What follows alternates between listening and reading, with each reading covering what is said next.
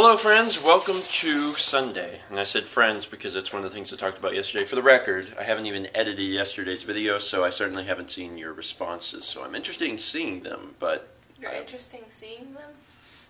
Interested. God, I just woke up. We have to wake up, though, because it is time. It is time for crock pot pork loin roast. William sent this recipe in to us, like 2, maybe 3 weeks ago.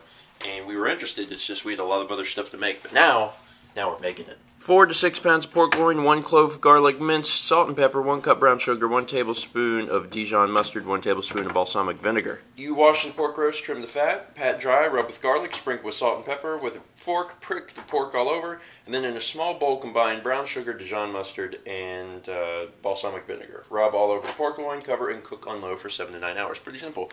And I'm about to mix up these ingredients. Besides dinner, and we always do this on Sunday, I think almost every Sunday we do some kind of meal in the crock pot that takes forever. But besides that, my agenda today is going to be finishing this game. For those who are unaware, I put in, God, I don't know, like 70 hours into Fallout 3 like a year or two ago, and I never finished the game, but I got right to the end.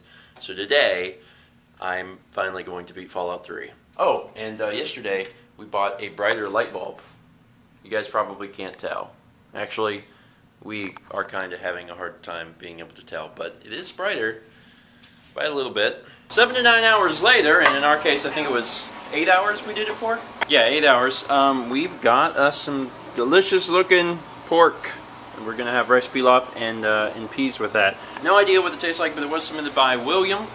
And I'm excited to confirm the deliciousness. Oh, and just like I said, I spent most of the day playing Fallout 3 and paused somewhere near the end of the game. I don't want to spoil anything for anybody, but I will definitely say I was at the end of the game. Holy crap. Luckily, I did save my save file from like a year or so ago when I had played, and I was level 28. Now I'm level 30. I can't venture past any more levels. There's nothing left to do. But because I have the expansion, Brotherhood of Steel, or I don't know what the expansion's called, but there's an expansion that lets you play past the end of the game, and I'm now past the Fallout 3 ending, and I'm into the next ending. So Mallory's never even seen this because she played it on the Xbox without any of the expansions.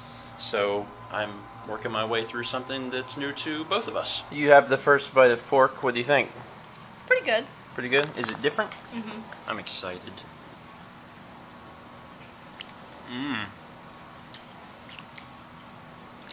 Ooh, that is good. You can really taste the Dijon mustard in that. I taste the brown sugar.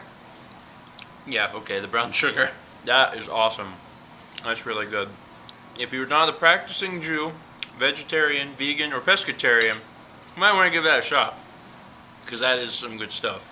Well, Mallory and I finished up dinner, and then we had some sparkling pear juice, which is strange. We had got it at IKEA. It was really cheap, and we had it in our cupboard for a long time. We're like, hey, let's have some of that, and let's celebrate Sunday for being one of 7 days of the week. It was really good, though.